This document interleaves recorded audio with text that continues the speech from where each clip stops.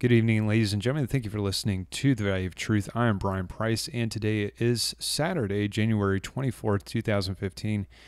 And I hope you're having a wonderful weekend this Saturday. And remember that tomorrow is church, so be sure to go to church tomorrow. And I wanted to talk with you about the subject of prospering in God's work. You know, throughout this week, if any of you have jobs, we went to our jobs and we did some sort of work there, and it often seems as though we're just doing some mindless, purposeless job, the purposeless work that really means nothing. And the scripture says that your labor is not in vain in the Lord. So understand that no matter where you are, you could be doing a very good work for God if you look at it that way, that ultimately the glory goes to God, the greater good goes to other people, and you're ultimately doing something that impacts the world in some positive way, whether it be feeding the hungry or clothing the naked, or doing something as simple as doing janitor work and cleaning up. It goes to a greater good, and people see your hard work and people appreciate it, but especially the Lord appreciates what you do.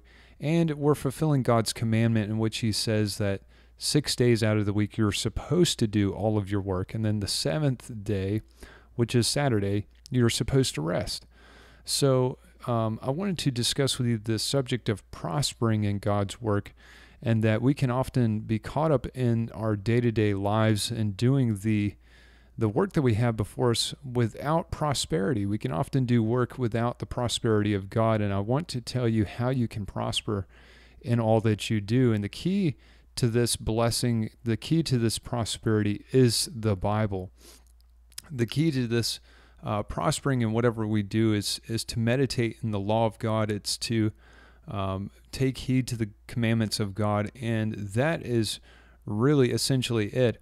And I'm going to read to you something from the book of Chronicles, chapter number 22. It says, "Now, my son, the Lord be with thee, and prosper thou, and build the house of the Lord thy God, as he hath said of thee.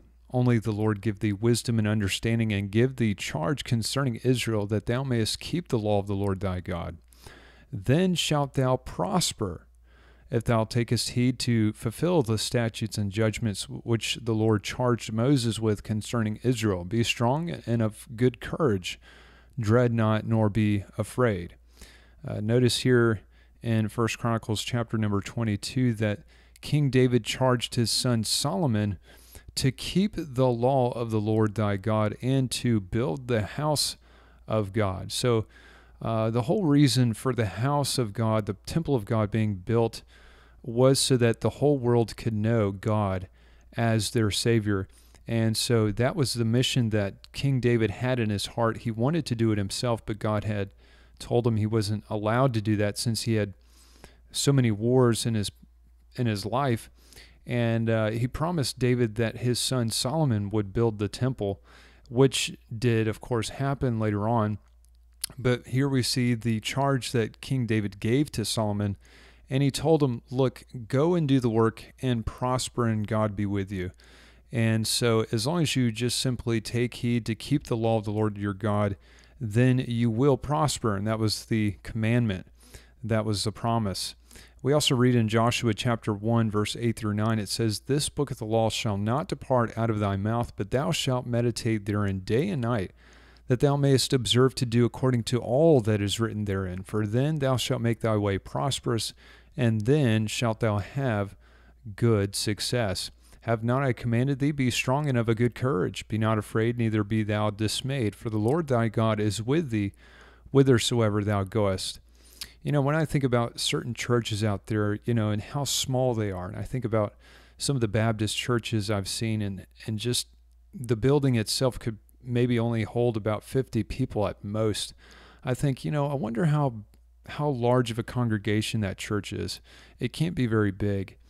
And I think about the pastor and, perhaps how much schooling he had and how much effort he's put into building this church. And I think, that's got to be very discouraging when you put in all this effort and you see very little fruit in return. But, the Bible promises us that your labor is not in vain in the Lord, and I think these people who may think they're doing not very much, in reality, they're having a great impact on the lives of the people around them, even if it's just a very small congregation, and there's something out there for all of us to do. There's some sort of work that we can all participate in.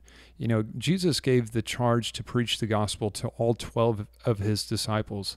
And at that time, it was actually 11 since Judas had taken his own life. But nonetheless, Jesus gave his whole group of disciples the charge to preach the gospel. And that's the key here, is that, friend, you have been given the charge to preach the gospel.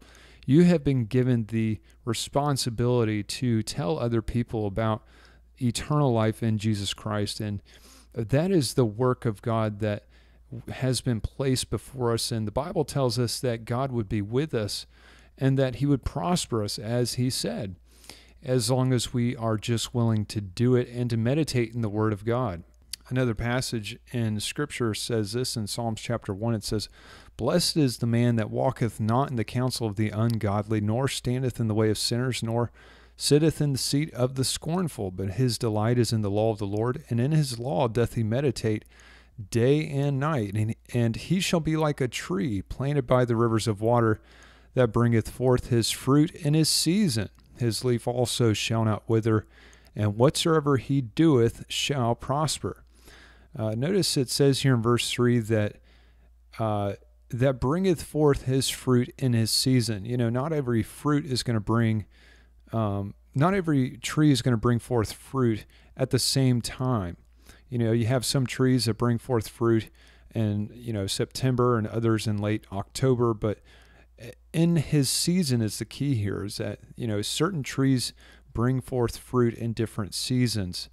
And so you have to be patient with the process. You have to be patient with the work of God that is before you, that you're not always going to see immediate results. You have to be patient. And the Bible promises that whatsoever he doeth shall prosper. And let me just encourage you that if the only convert you ever get is just one soul, my friend, that is fruit in your account. I think about the Old Testament Saint Noah. And do you realize that Noah had very, very few converts in his day? The Bible says he was a preacher of righteousness. He preached the word of God, but he had no converts. The only converts he had were the people in his immediate family. So if the only people you ever get into the family of God is your immediate family, then, friend, you've done all that is required of you. You've done enough. You've got fruit in your account. And the Bible says, whatsoever he doeth shall prosper. It was a result of Noah's faithfulness that his family was not only saved, but the generations following Noah were saved as well. The passing down of the religion of monotheism, belief in Jehovah God, it was this teaching, generational teaching, that saved the children later to come in those following generations of Noah. So Noah was actually a result of the salvation of many souls, not just the ones in his own household, but those who continued the faith in the generations following him. So, friend, realize that whatever you do in the Lord is going to prosper, and you have to be patient with the process. You have to be patient with God to see you through, and just stay encouraged. So thanks for listening to The Value of Truth. God bless you. I'm Brian Price.